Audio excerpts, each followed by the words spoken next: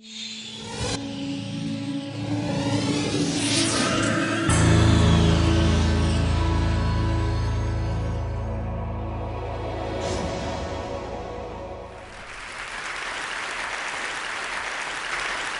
you very much. Please excuse me for sitting. I'm very old. Well, the topic I'm going to discuss is one which is, in a certain sense, very peculiar, because it's very old. Roughness is part of human life forever and forever, and ancient authors have written about it. It was very much uncontrollable, and in a certain sense, it seemed to be the extreme of complexity. It's just a mess, and a mess. There are many different kinds of mess. Now, in fact, by complete fluke, I got involved many years ago in the study of this form of complexity, and to my utter amazement, I found traces, very strong traces, I must say, of order in that roughness. And so today I would like to present to you a few examples of what this represents. I prefer the word roughness to the word irregularity, because irregularity, to somebody who had had Latin in my long past use, means the contrary of regularity. But it is not so. Regularity is a contrary of roughness, because the basic aspect of the world is very rough. So let me show you a few objects, some of them artificial, other of them very real in a certain sense. And now this is very real. It's a cauliflower. Now, why do I show a cauliflower, a very ordinary and ancient vegetable? Because ordinary and ancient as it may be, it's very complicated. And it's very simple, both in the same time. If you try to weigh it, of course, it's very easy to weigh it, and when you eat it, then the weight matters. But suppose you try to measure its surface. Well, it's very interesting. If you cut with a sharp knife one of the florets of a cauliflower and look at it separately, you think it's a whole cauliflower, but smaller. And then you cut again, and you still get smaller cauliflowers. So the experience of humanity has always been that there are some shapes which have this peculiar property that each part is like the whole, but smaller. Now, what did humanity do with that? Very, very little. So, what I did actually is to study this problem and found something quite surprising, that one can measure roughness by a number. 2.3, 1.2, and sometimes much more. One day, a friend of mine, to bug me, brought a picture and said, what is the roughness of this curve? I said, well, just short of 1.5. It was 1.48. Now, it didn't take any time. I've been looking at these things for so long, so these numbers are the numbers which denote the roughness of these surfaces. I hasten to say that these surfaces are completely artificial. They were done on a computer, and the only input is a number, and that number is roughness. And so on the left, I took the roughness copied from many landscapes. To the right, I took a higher roughness. So the eye, after a while, can distinguish these two very well. Humanity had to learn about measuring roughness. This is very rough, and this is sort of smooth, and this is perfectly smooth. Very few things are very smooth. So if you try to ask questions, what surface of a cauliflower? Well, you measure and measure and measure. Each time you look closer, it gets bigger, down to very, very small distances. What's the length of the coastline of these lakes? The closer you measure, the longer it is.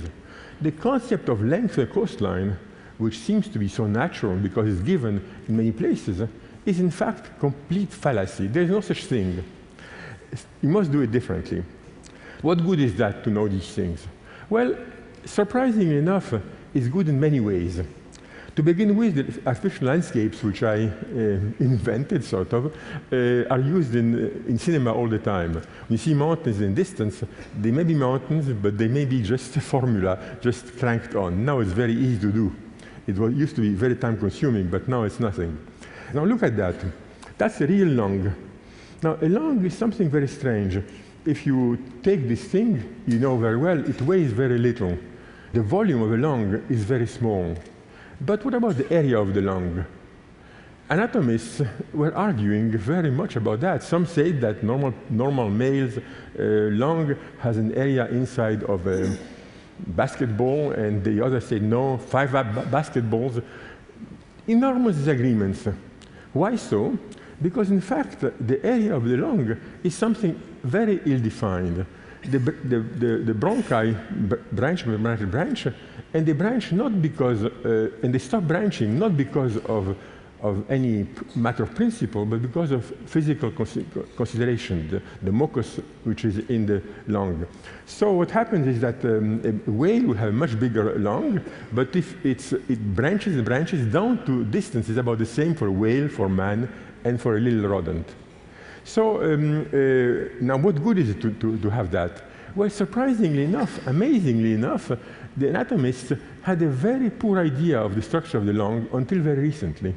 And I think that my mathematics, surprisingly enough, has been of great help to the surgeons studying lung illnesses and also kidney illnesses. All these branching systems for which there was no geometry. So I found myself, in other words, constructing a geometry of things which had no geometry. And the surprising aspect of it is that very often the rules of this geometry are extremely short.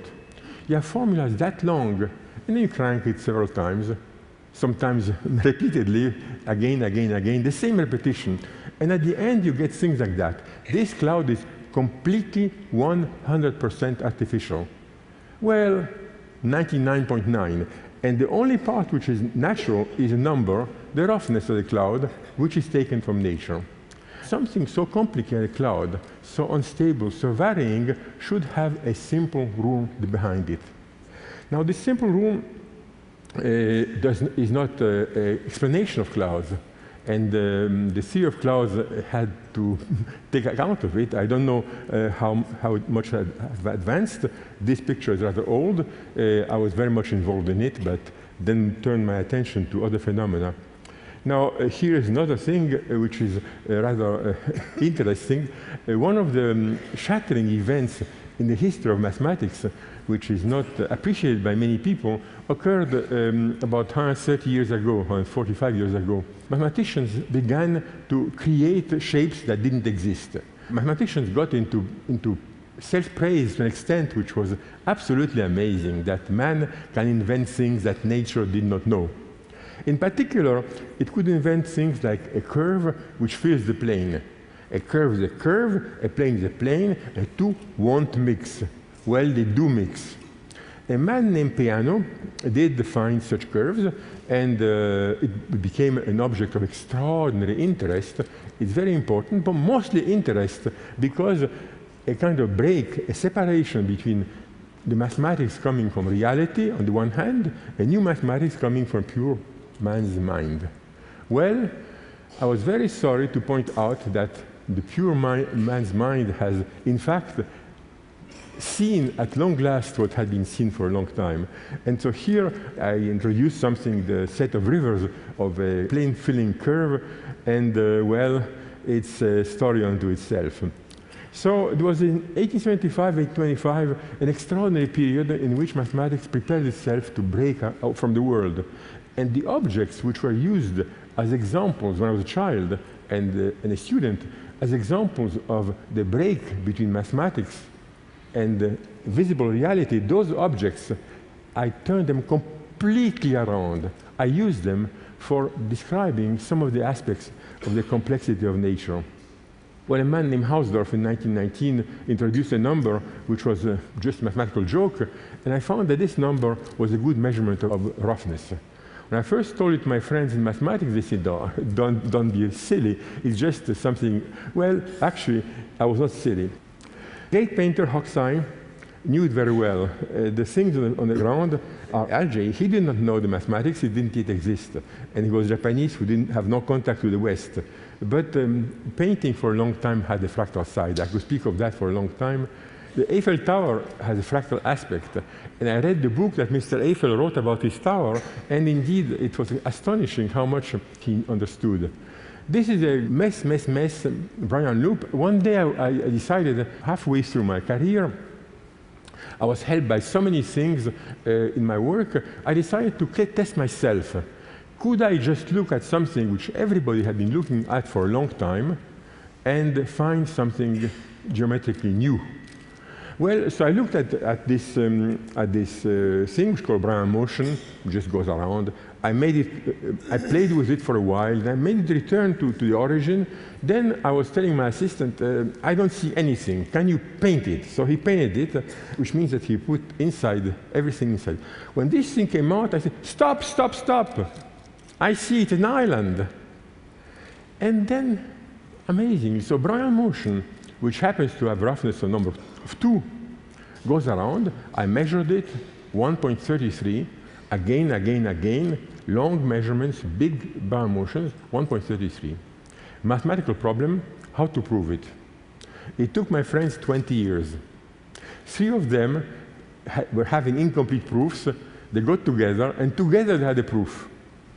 So they got a big medal in mathematics, one of the 3 medals that people received for proving things which I've seen without being able to prove them.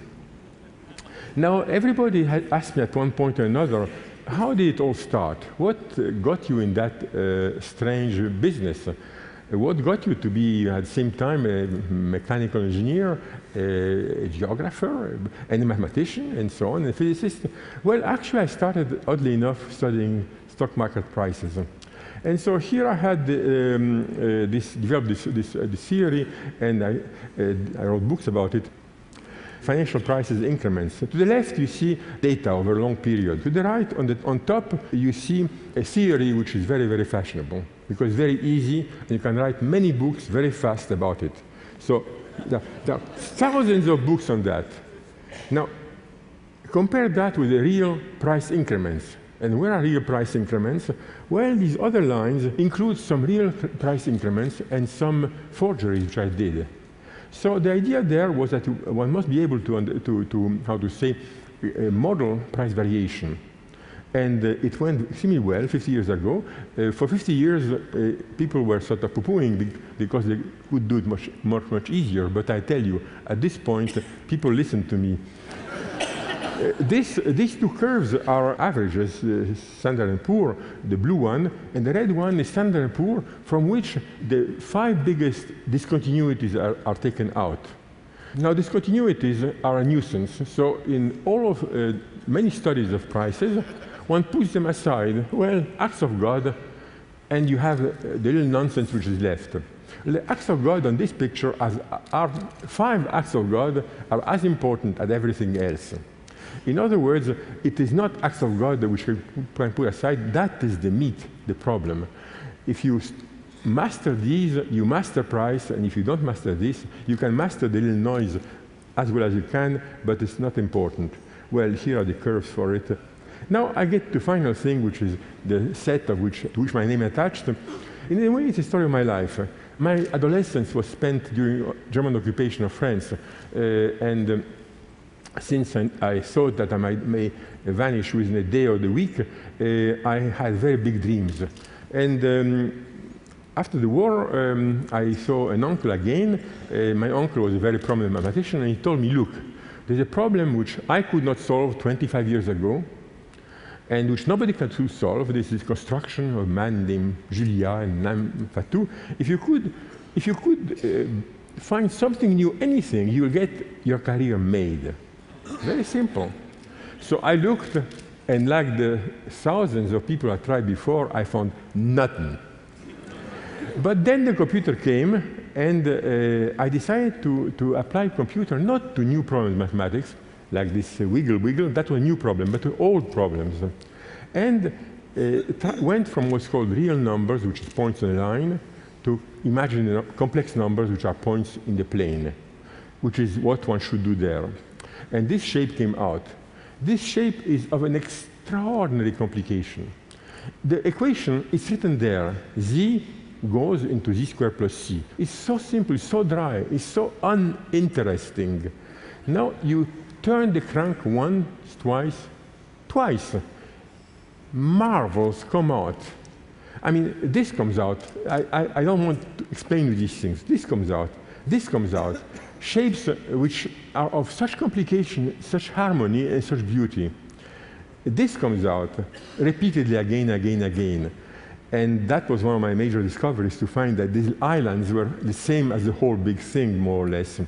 And then you get these extraordinary Baroque decoration all over the place. All that from this little formula, which has whatever, 5 symbols in it. And then this one, the color was added for 2 reasons. First of all, because these shapes are so complicated that one couldn't make any sense of the numbers. And if you plot them, you must choose some system.